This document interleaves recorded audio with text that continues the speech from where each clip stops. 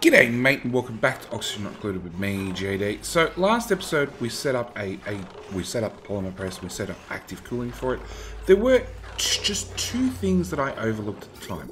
One was we have a lot of hot plastic right here that we weren't actively cooling in any way. So I just moved the radiant pipe rather than going straight across down a tile. And the other thing we should really do is we should put a temp shift plate behind. It's not going to make a massive difference straight away, because obviously there's 1.2 tons of plastic in that one tile. But slowly over time it will eventually cool it down. At the same time, we're now pumping hydrogen into the area, and at the same time we're also pumping carbon dioxide all the way up here. Which, again, small overlook, I should really be pumping the carbon dioxide all the way down here. Or maybe out into this biome, it really doesn't matter. And not trying to pump it up where we have two gas vents trying to compete for the pressure, basically. Slowly this will fill up with hydrogen over time, which will give us more active cooling in this area. And as you can see, we've already had ice melt in the corner, so we're just going to refill those two tiles. In fact, that one is already probably above its melting point, 0.06. I put the two tiles in, it started going down in temperature, but it will melt eventually. Hot machinery just has that effect. Even now the polymer press, even with the active cooling, is at 20 odd degrees. And this is set to not release till it's 30. So we could try and... hell, let's do it. Let's bring it down to 0. Because this is essentially free cooling in this area. How warm is our polymer press? 26 degrees. Let's say -2. And you're set to -20 now. So we'll just take some more temperature off the top. Okay, on top of that, I've had duplicates come down here to sort of wrangle out the last bits of crap that we've had down here. I've been down here manually teleporting stuff out. Ideally, what I should do is I should actually lower the temperature in this room, because the duplicates are coming here and they're scalding themselves going through this room. So I should really take this temperature down to...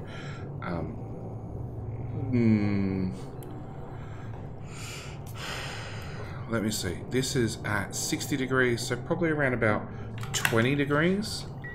And just have it actively cool over and over and over to try and bring the temperature of this room down so the duplicates can get in here, clear the room out of any debris that are still down here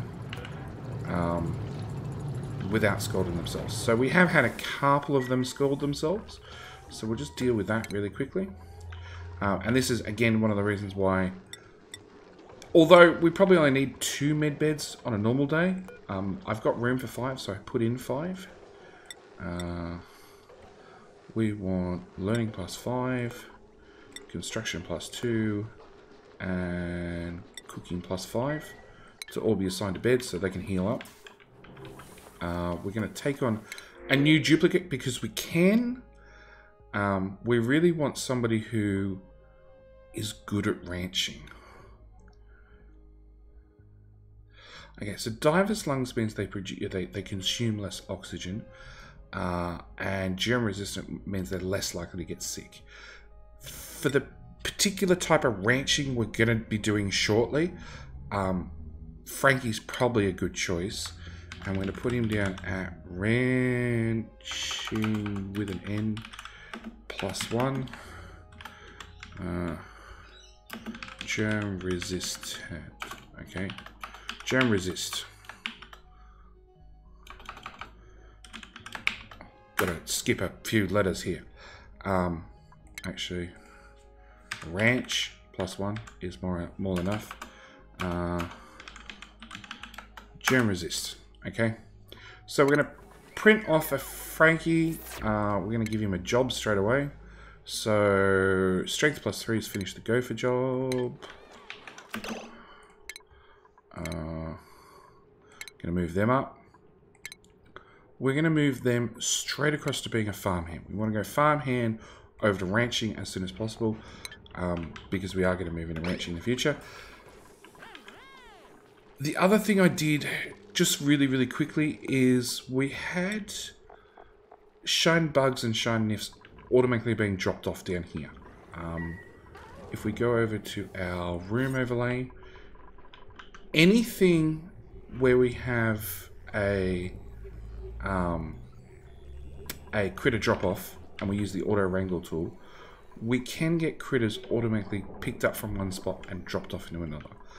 There is a maximum size it drags out to, and I could obviously put in a door here to make this a room, which is possibly, I think it's definitely needed.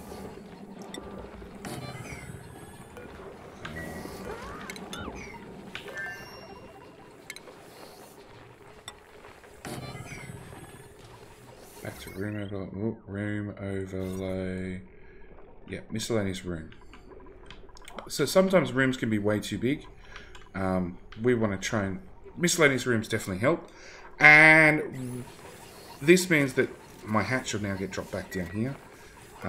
At the same time, we've had a couple of these shine nymphs being wandering into different rooms and being picked up. So I've had them get dropped down here where there is some food for them on the ground, the phosphorite, along with our auto sweeping it into here whenever we sweep it up. And I've put some doors on there just to shut them in. I don't want them floating all over the base. I'd really like them semi-isolated and semi-contained. Okay, so the other thing I really want to try and get done this episode, because we've been a little bit mean to the dupes, is I want to give them a recreational room and a massage clinic. Because they're two rooms we just haven't covered yet. And sort of at this point in the game, they're probably rooms that you've had to come up with to either relieve stress or give that extra morale boost. So the first one we're going to do is a massage clinic, which is a minimum of 12 tiles. So it's a pretty small room, and it just has to have a massage table and a decor item. Pretty simple. So we're going to go into furniture. We're going to grab a massage table. No, actually it's under stations. No, utilities.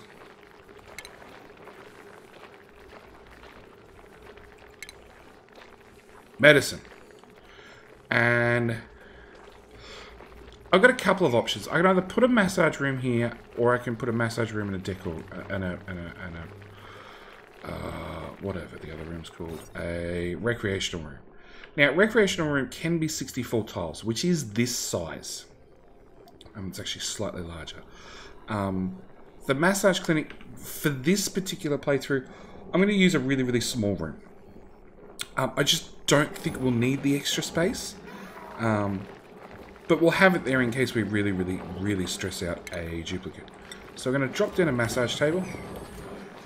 Same time, we're going to give it a couple of doors, so it does become a room. And we're almost there. Room size 16. The only other thing we need to do is...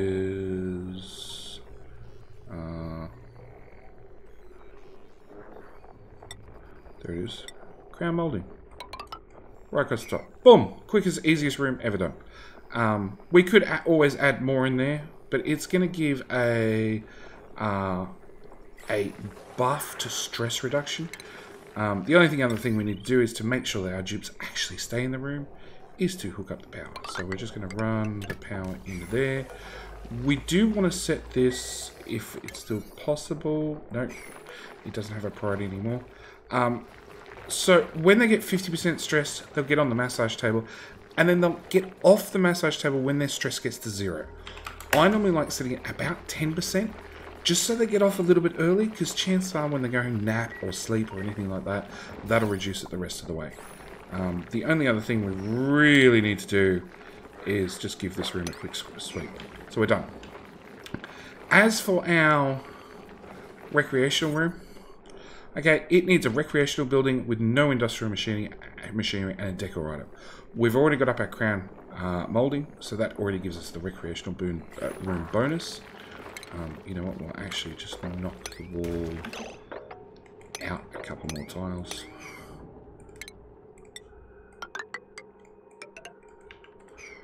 Done. Let's give us... We might as well have all the space. We want furniture, ground moulding in there. Just a little bit of a sweep down here in the corner. And...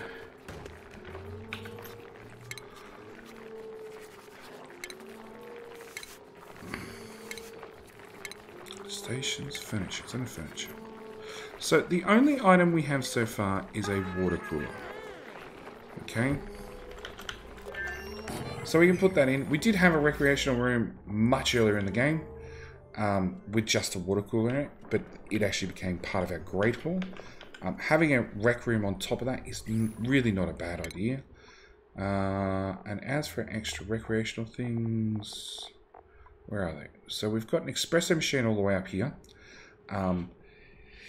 It is a great little thing to have. It is also quite expensive in both power to run and it also requires a water connection and pinch of peppers to make coffee. So probably wouldn't one I'd recommend early on. We do have a jukebox, right? So we're going to grab that one really quickly. And there we go, an arcade cabinet. So that's after lots more automation. And then we go up to some really high-tech stuff to get you the arcade cabinet. It's probably recommended that you will get there eventually and just leave some space to whack in the arcade cabinet afterwards. For our purposes, we're going to grab that straight away.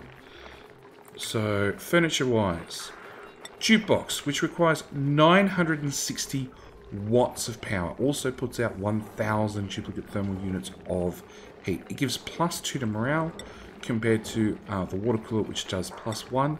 So it is a significant step up. It's also very expensive to run. So it will require a more stable power connection to actually run. The arcade machine is even worse. It's 1.2 kilowatts worth of power to run, with 4,000 duplicate units worth of power for the same +2 morale. Now, the morales do stack. If they go to a water cooler, then to a jukebox, and then to an arcade cabinet, they can walk away with +5 morale. So, onto our power grid, we need to slide this somewhere. Technically, we could probably run one on each power grid, and that's probably what we're going to do. So let's just undo those power wires real quick. We're going to run our crappy wire down there. We're going to run this one into that cabinet.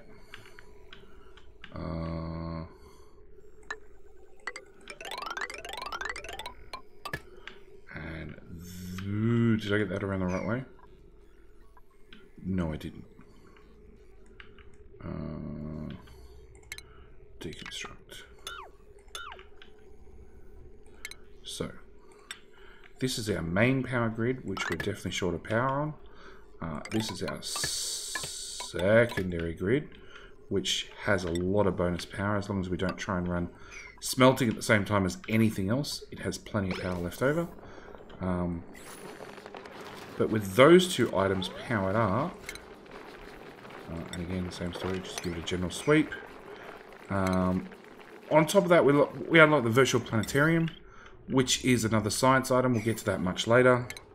We did open up a lot of more smart systems. So we've got an AND gate, OR gate, XOR gate, NOT gate, which we've actually already used once by mistake. A buffer gate and a filter gate. Again, we've used one of them by mistake. I didn't realize they were that high up the tech tree. Yep, they got moved. They used to be down here. So yeah, we have 2 more buffs to our duplicates morale bonus. Okay, on top of it, because it's in a recreational room, they also get a morale bonus from the actual room, so it can really add up. Morale. 1 for duplicate decor, 1 for barracks, 2 shift breaks +1, standard meal +4, washroom +2, shower +3. I didn't realise showering actually added so much morale.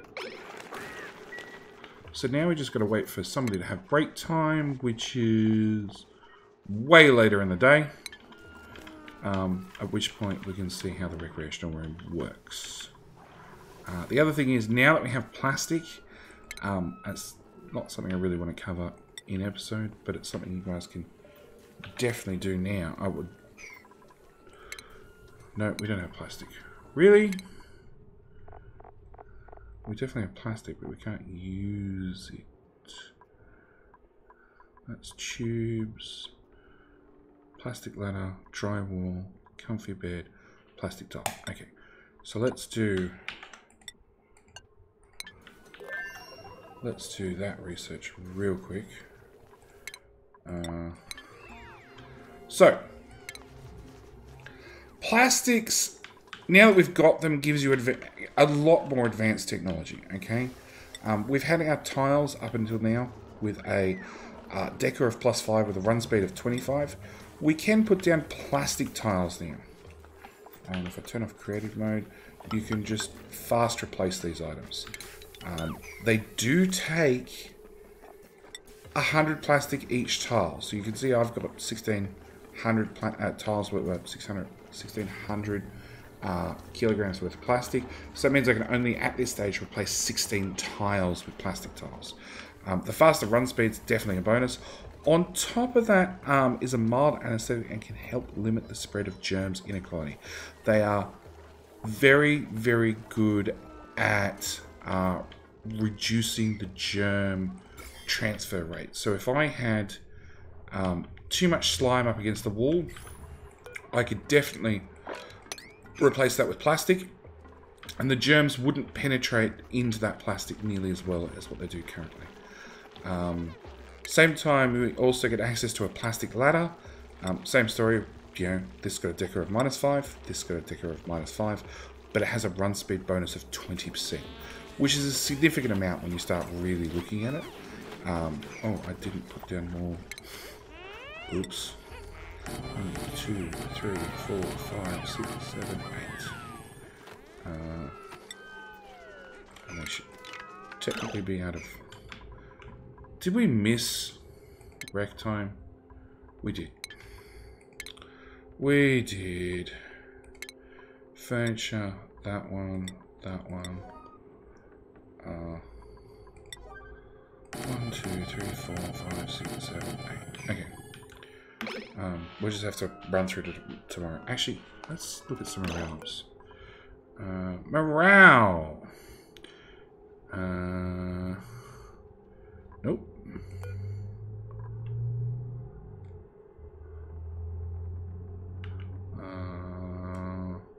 Nope. Nope.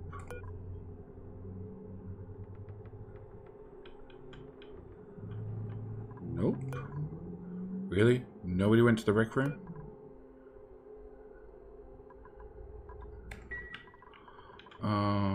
Vitals. Morale.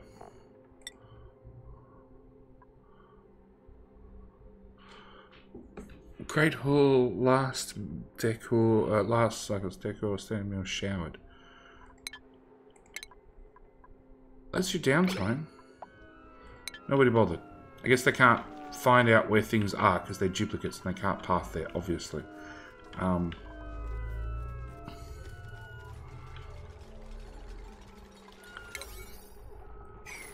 There is no priorities apart from this one, which is fill it up with water. Why are there slime lung germs in the water? I'm not sure. 0 germs. Yet the water they found in here has slime lung in it.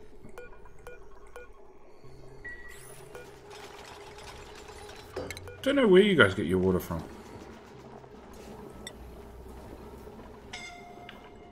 Scolding. Who is it this time? Oh. Overheat temperature.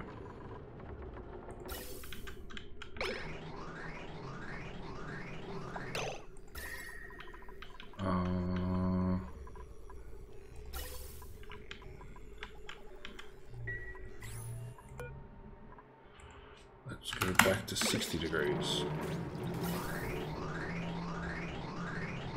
If it's above 60 degrees? None of that's above. Okay, maybe it is above.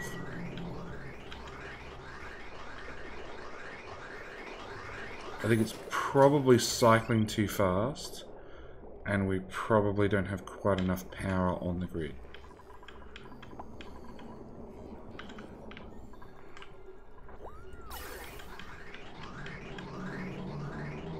(40 degrees), 40 degrees, 40 degrees, 60 degrees, pass straight back out through the system.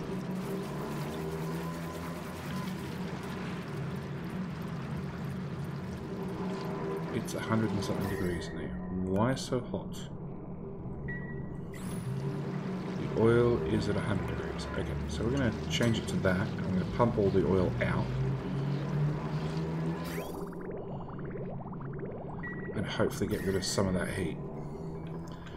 Yeah, there's plenty of things you can change, and as simple as just pumping out the hot oil might be all you need. It might be a case of we don't have nearly enough cooling down here.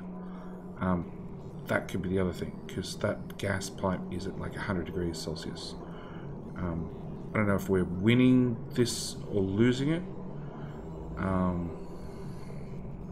It's all passing through at 60 odd degrees. So I think maybe we've reached the thermal threshold for what we have, and we need to introduce more hydrogen into the system. Which we can do. It just means that we risk shutting off this system because we don't have any spare hydrogen at the top at this point. Where are we in our cycle? There we go.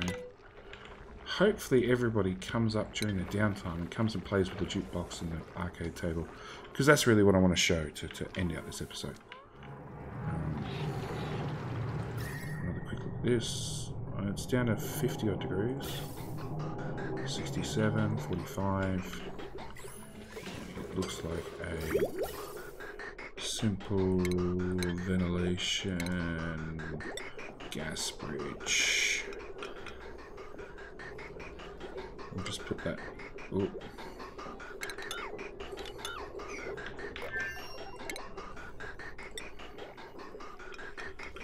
Pop that in there for the moment. I'll add more to the system. So we've all got more chairs. We've all got better quality food. You like the refrigerator, you like the refrigerator, you like the food. Fridge, love, something, something, something. Bad fridge. Great food. Everybody hates the food. You're wondering what sleep weed is. You're wondering what that is. Kindness +4 is beaten up to hell, which sucks because you're our doctor. And everybody's going to bed already. Yeah, okay. So, my answer is my downtime is actually not long enough for them to get from wherever they are. Depending on which schedule they're on. Yeah, some of them are working, some of them are in theory in bed, so they should be able to get up here fairly quickly. And some of them are in bath time. So my break time's not long enough that they can actually use the recreational room. A lot of it's down to this long commutes, which just means that they are pathing too far. But in saying that, most days we're adding a few chores, not many, and we're adding a lot of chores. We are subtracting them. We're not really getting ahead, and this is one of the reasons I'm taking on more duplicates. Our travel time is ridiculous, and a lot of that comes down to it's farming supply, cook supply, store granite, store. A lot of them are purely just the amount of sweeping we are doing, just getting stuff into storage, because it's like down here and it's over here, and it's food all the way out here, which just comes down to the way we're playing with creative mode, and the fact that I'm doing things very, very quickly, and therefore it takes time for it to be reflected in game and have the duplicates catch up. Anyway, we have our recreational room, we have our massage room, our stress is still at pretty much nothing, all our duplicates are perfectly happy, and our fridges are absolutely full. So yeah. I think it's going to be time to cut out more farms, and we'll worry about that in the next episode. Anyway, I'm going to thank you guys so much for watching, as always. Do hope you're enjoying this little tutorial series. And in the next episode, I'm really hoping we can cover some really in-depth ranching ideas. Either way, thank you guys so much for watching, and I'll see you in the next one. All right, bye.